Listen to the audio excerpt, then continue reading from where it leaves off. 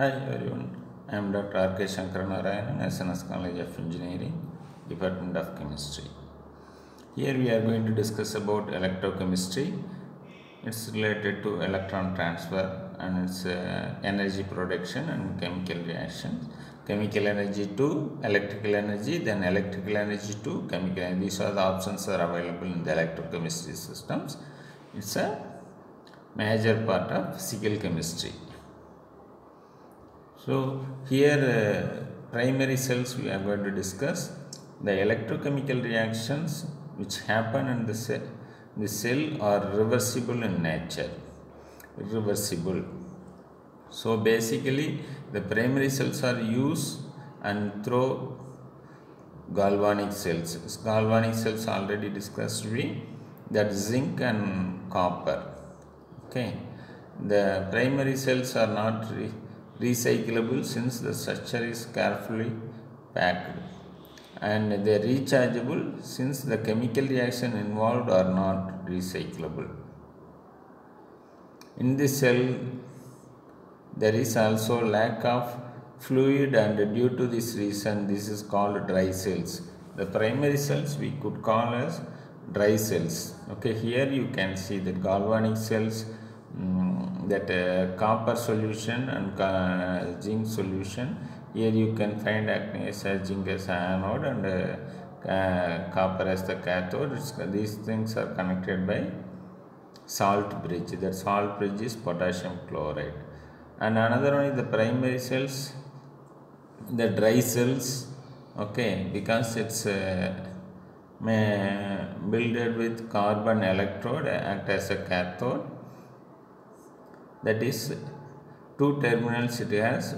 One is negative terminal, another one is positive terminal. Another one is separator, and another one is zinc casing, that is act as an anode, and manganese oxide that will cover the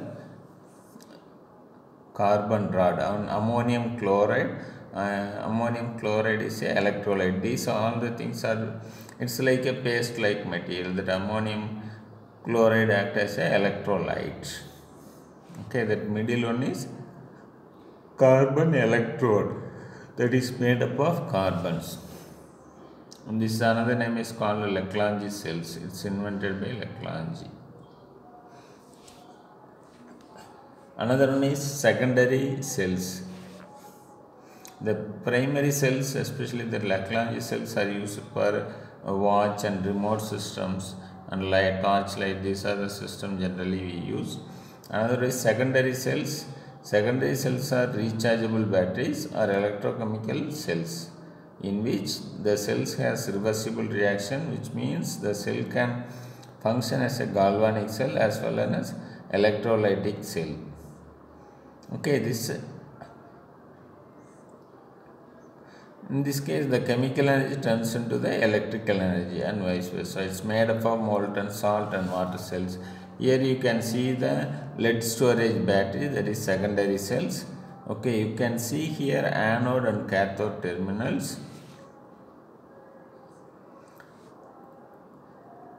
In this case the sulfuric acid is acting as an electrode, that is almost 10% of sulfuric acid. The palladium plates is placed with the sponge. Okay, that palladium will be in the negative, and palladium plate packed with lead oxide, that will be act as a positive. That will be the positive one. Okay, in this see that internal images. Okay, that red plate is lead oxide and blue is the lead. Okay, that one terminal is that lead are connected as a negative, and lead oxide, that red color plates are connected as a positive, that is lead oxides. Here another one image, you can see how the anode cathode reaction are happening. In this case you can see here. Okay, what is difference between primary cell and versus secondary cell?